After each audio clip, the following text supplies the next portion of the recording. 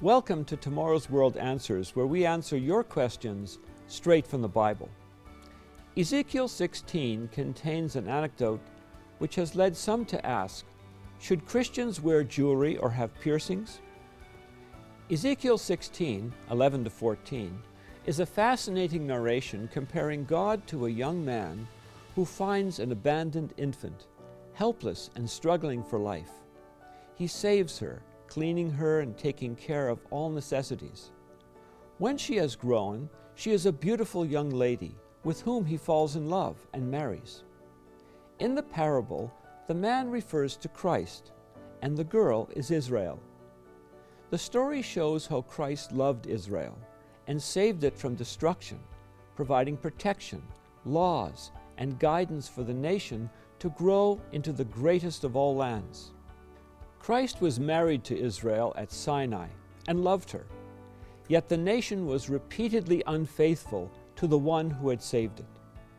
As the story is told, the young lady is cared for, and being beautified, he gives her, among other things, jewelry, earrings, and a nose ring. The latter was a sign of her betrothal to Christ. In fact, she was dressed as a queen. Verse 13 reads, "Thus you were adorned with gold and silver, and your clothing was of fine linen, silk, and embroidered cloth. You were exceedingly beautiful, and succeeded to royalty." Is this a contradiction to Paul's instruction in 1 Timothy 2:9, where he advised women to dress modestly, not overemphasizing jewelry? Both men and women should dress in modest ways, so as not to deliberately attract attention.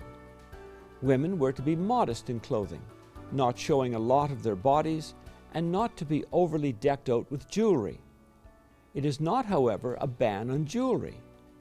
Ezekiel 16 and other scriptures show that some jewelry is fine, including that which shows one's marital state, such as rings.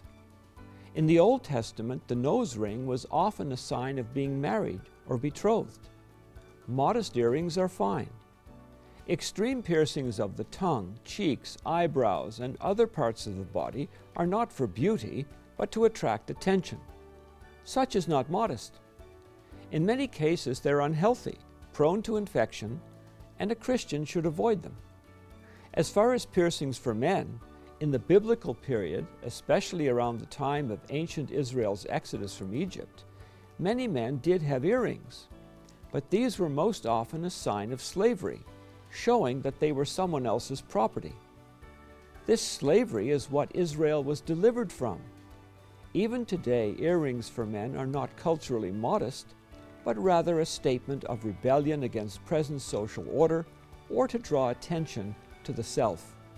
This is not supported by Scripture. To submit a question for the show, email us at twanswers@tomorrowsworld.org. Be sure to watch us online at twcanada.org or by searching Tomorrow's World Answers on YouTube.